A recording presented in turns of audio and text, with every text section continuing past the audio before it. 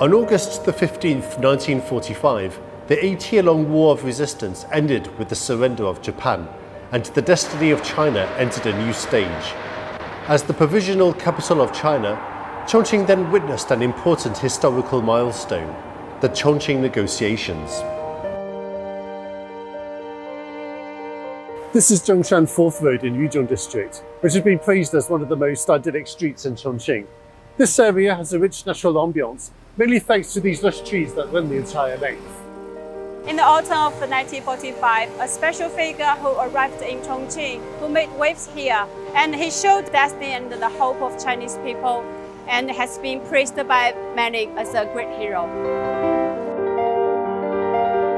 At 65 Zhongshan 4th Road, there's a quiet courtyard called Guiyuan. In the eyes of tourists who visit Chongqing from afar, this location is not to be missed.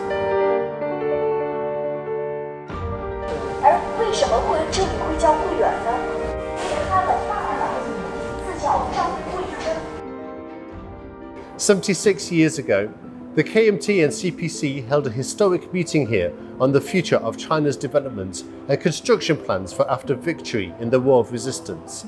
This became known as the Chongqing Negotiations. After 43 days of negotiations, representatives of the CPC and KMT met on October the 10th, 1945. And in this room right next to me signed the summary of conversations between the government and CPC representatives, also known as the Double Tenth Agreement. And the negotiator from afar, praised by many, was the CPC leader, Mao Zedong. 中国的抗战胜利结束了，全国人民是一致希望能够重建家园，和平建国。那么，在1945年的8月14日开始，蒋介石是邀请毛泽东能够亲赴重庆，共商国事。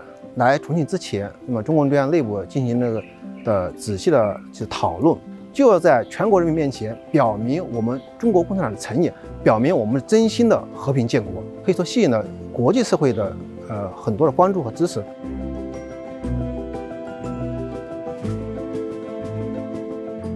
During his stay in Chongqing, Mao Zedong worked and met with visitors at Guiyuan during the day, but at night he lived in this grey building that is located at Redcliffe Village in Xiaopingba district. It was also the headquarters for the CPC Southern Bureau and 8th Route Army. But James, do you know Mao Zedong had an intriguing face-to-face meeting with the 3 American soldiers? This picture I'm holding records that story behind that moment.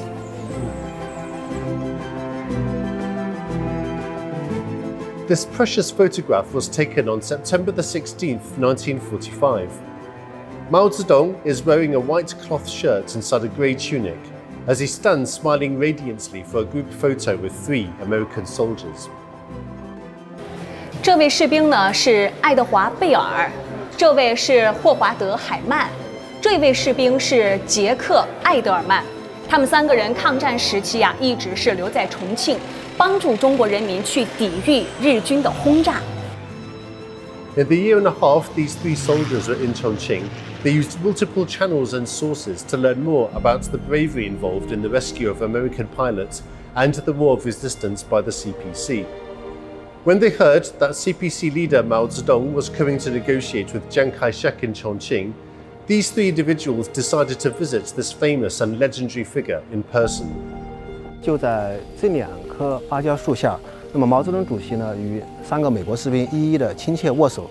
他看到了美国士兵胸前挂着一个照相机，就诙谐幽默地说：“哎，是不是要照相？那么在太阳未下山之前，我们赶紧拍照吧。” The 3 young American soldiers were very excited to hear the suggestion and immediately used a camera to capture this precious moment.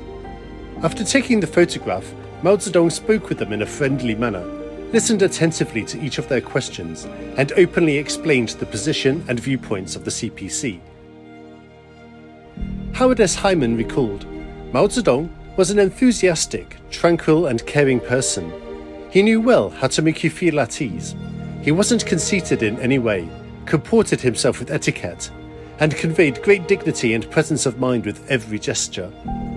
Edward Bell said once that Mao Zedong is a true leader of the people, and we couldn't help but feel great awe before him.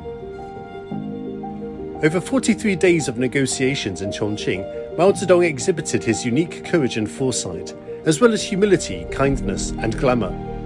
He not only positively facilitated peace negotiations between the CPC and KMT, but met extensively with world-renowned figures, conducted work on the United Front at multiple levels, fully embodied the demeanor of a CPC leader, and won the hearts and minds of the party.